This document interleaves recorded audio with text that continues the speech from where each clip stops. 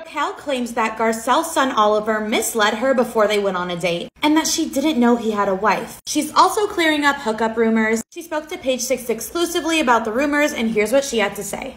I would like to clarify that I did not know Oliver had a wife. He misled me, and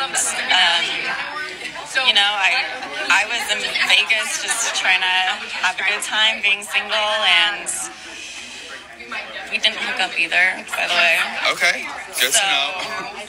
Just to clarify all of that. Yeah, for sure. And so then obviously you had to handle business, and I'm sure you...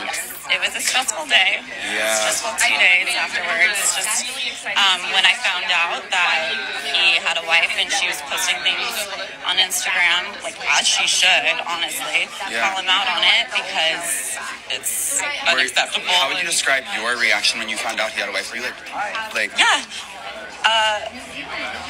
Okay, I guess I'll tell you. I was getting ready to go on a date with him when I found out, so it completely changed the dynamic of the day and my mindset going into that night.